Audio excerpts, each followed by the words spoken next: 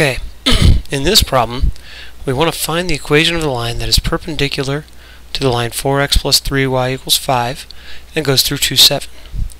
Now when two lines are perpendicular, we know something about their slopes. They're what are called negative reciprocals or opposite reciprocals. So what we need is the slope of this first line, and we can find the slope of the line we're looking for. There's a few different ways we can find the slope, but an easy one is if we can solve this for y, because then we'll be in slope-intercept form, we can identify the slope really quickly. Recall that slope-intercept form looks like y equals mx plus b. So by having it y equals, we can identify the slope. So let's take this first equation and solve it for y. So first thing we might do is subtract 4x over to the other side. So that'll give us 3y equals negative 4x plus 5. Now we could write it 5 minus 4x and that'd be fine. I'm just keeping with our slope-intercept form. So I subtracted 4x off of both sides. My next step is to divide by 3.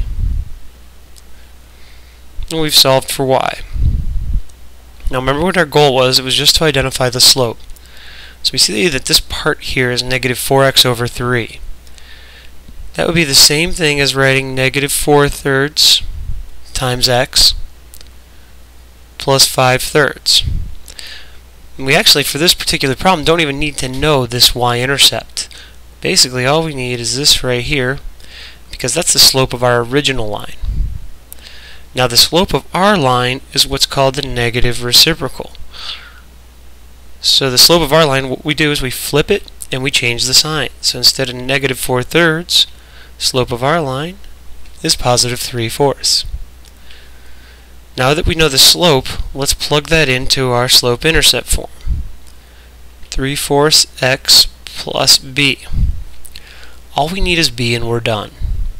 Once we know the slope, it's just a matter of plugging our point in to solve for b. Because we know that when y is 7 from this point, x has to be 2. So 3/4 times 2 plus b is enough information to solve for b. So we have 7 equals, we can think of this as 2 over 1 for multiplying fractions. So we have a 3 times a 2, which is a 6, and 4 times 1, which is 4, plus b. We can also reduce that to make this a little bit smaller fraction. So that's 3/2 plus b. And it might be easier to convert the 7 to be in terms of halves as well. So multiply by a 2 over 2. So that's going to give us 7 times 2 is 14 over 2. So now we can subtract 3/2 from both sides. So we have 14/2 minus 3/2. They'll cancel here. So 14 minus 3 is 11 because we have our common denominator.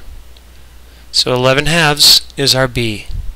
So our equation in slope-intercept form is y equals 3/4 x plus 11/2.